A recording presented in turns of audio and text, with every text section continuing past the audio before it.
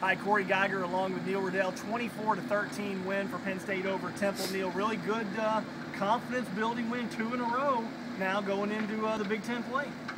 Yeah, I don't know that Temple's a great team, but I thought they played hard. I thought they answered some challenges, particularly early in the game. They avoided the blowout. And I'm just impressed with steady progression of Penn State. A lot of the things that they make mistakes a week earlier, whether you're going back to how the defense played against Ohio U, or about how the offense handled the red zone against Virginia, the kicking game, things seem to be improving piece by piece. It's interesting because this is a win, and it's a confidence-building win. I would disagree with you to the extent that they made a lot of mistakes. They made a lot of penalties. They shot themselves in the foot. This could have been a blowout. I don't think this is a good Temple team. Their passing game, I think, is really weak. But we'll give Penn State credit. The defense took control of the game. But I think there were still a lot of areas, penalties. Well, this is the first game they've had a lot of penalties. Yep. They've been among the least penalized teams in the Big Ten.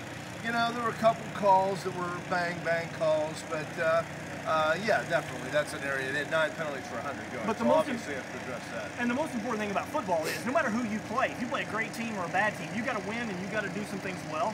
491 yards of offense, 318 yards from Matt McGloin, and this gives them, whether you're playing a good team or a bad team, you've got some confidence now going into the conference schedule. Yeah, you know, your place kicker had a strong game, kicked the field goal, didn't miss an extra point.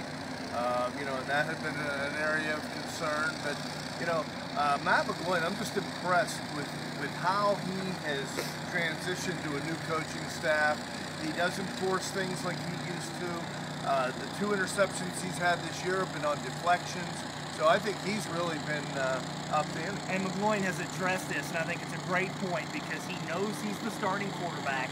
He doesn't have to try to force things down the field and make big plays to try to, you know, prove himself to coaches. He's the guy, and for him, that's beneficial because that lets him know that, hey, he doesn't have to take huge chances and be that gunslinger kind of quarterback. Absolutely, and O'Brien said at one point this year he wished he had him for another couple of years. I think you're starting to see a higher upside with him than maybe we saw before. And how amazing is that? Because here, I know Matt McGloin hates the former walk-on label, but you had Paul Jones, you had Rob Bolden come in, and here's a kid who's going to be a 3-year starter, and I've said this before, I think he's the single most valuable player on the team because if something happens to him, I'm not sure where they go. Yeah, and you know, I think it's an indictment on the rest of college football. This guy obviously can play. He can play at a high level.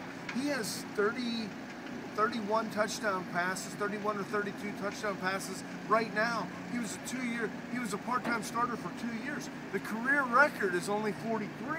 So, I mean, he may break that with 1 full year as a starter. So I think he deserves a lot of credit. And the defense obviously deserves a lot of credit. And again, I don't want to take much away from the defense. This is not a good Temple offense. They can't throw the ball, and I'm worried about Penn State playing teams that can throw the ball, although there aren't many of them in the Big Ten. But the defense came out, was in total control of the game today, and even when the offense kind of was shooting itself in the foot with some mistakes, the defense had control. Yeah, one thing that's bothered me a little bit about their defensive backs, they haven't necessarily given up many long passes, but their corners at times their ball recognition is pretty suspect. There were a number of plays today that I don't think the corner really knew where the ball was. But hey, 24-13 win. Temple had made some strides in previous years under Al Golden. I don't think this is as good of a Temple team as we've seen over the last handful of years. And I gotta really heavily criticize Steve Adazio for 4th and 5 at the 43, and you're down, you know, what was it, 14-3 at the time, and you're punting. Okay, you haven't beaten Penn State since 1941. Bill O'Brien's going for that. You know, I don't understand coaches that don't play to win. I understand keeping your team in the, you know, thinking you have a shot, but to me, Temple should have come in and thrown everything, including the kitchen sink at Penn State, and they didn't. But hey, we'll go to Illinois next week, and it's not like Illinois is a great team either, so Penn State has like its chances. Right, and obviously there would be a lot of motivation for Penn State. Illinois came in here and tried to recruit their players openly. You know, very questionable move from a conference brother. So I think Penn State will be very motivated. One injury, Michael Zordich went out today. He was having a great game. They thought, you know, afterwards he was kind of joking around. He was walking, but he took a shot on the knee. So yeah, we'll see about the that. injuries, boy, they just that continues to be be one of the biggest stories because the depth is obviously there. And now we get into the conference season. Teams are going to have better talent than these Navies and Temples, and really even in a lot of cases the Ohio's and Virginias. Yeah, although Ohio would be very competitive in this league. Absolutely, I would agree. For Tim Shane, who's filming, we appreciate that. Neil Rudel, Corey Geiger, thanks for tuning in.